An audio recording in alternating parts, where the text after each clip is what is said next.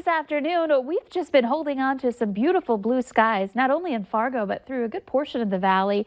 And that's just really helped to brighten things up on this first day of spring, our spring equinox today. And that just means we get equal day and equal night as the sun makes its path farther north here as we work our way toward the spring and summer months. So we'll get more and more daylight here coming up over the next couple of months.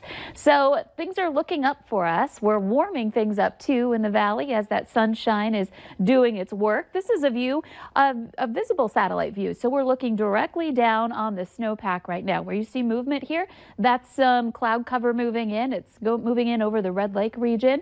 But elsewhere, all of this white, that's that snowpack still locked in. So we've been doing a little bit of melting lately, but it really hasn't been enough to really get that thaw going completely. A lot of what's happening is the snow's warming up, it's compacting. We're getting, warmer and warmer in some of those snowpacks. So gradually, once we get a really warm day, we'll really start to melt things, especially as our temperatures stay above freezing overnight. And that's not going to happen just yet. We're still looking at an ideal melt and just a slow process with temperatures a few degrees above freezing right now in Fargo at 35. It's 34 in Grand Forks and over in Jamestown. Park Rapids at 40 degrees right now. That's the warm spot, though many places in our eastern viewing area into the upper 30s. We had our visibility dip pretty low in Park Rapids not too long ago, but it looks like we've got some improvement there. That's good to see. And the wind is picking up. A 22-mile-per-hour gust out of the north in Bemidji and 21 in Grand Forks. Elsewhere, we're looking at wind speeds into the teens, and we could see more gusts into the 20s as we head into the afternoon. So here's a look at your hour-by-hour planner. Pretty quiet weather, dry weather, which is key, and temperatures again that are warming above freezing. A high of 39 degrees today in Fargo, 34 in Grand Forks. Heading into tonight, those temperatures start to slide. We've got some partly cloudy to mostly cloudy skies developing.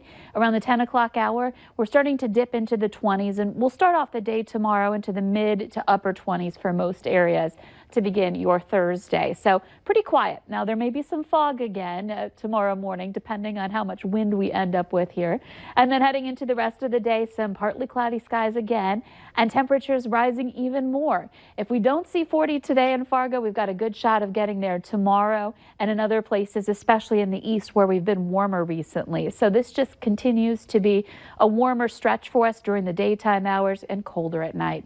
Here's our photo today. I love this one. A deer giving us a wink there. This is in Moorhead. Thanks, Donna, for sharing that with us. And we've got some warmer weather for many of us as we head into the rest of the week. Friday looks great, 44 degrees your high. Saturday even will be a nice day. We'll see a high of 45. It's not until late in the day, probably Saturday night and into Sunday, where we have our next system approach. This one might be a little messy. We're talking rain and the potential for some snow mixing over, or just a mixed bag of precipitation throughout the event that we're going to keep an eye on as it gets closer. Not a ton of moisture with this, but could add a couple of tenths of an inch of liquid moisture to the system with this one that moves through. Once that clears, we keep those milder temperatures. We'll be into the upper 30s to some low 40s to start off next week. And again, most days overnight lows dropping below freezing again. So a very slow move into some melting here for the week ahead.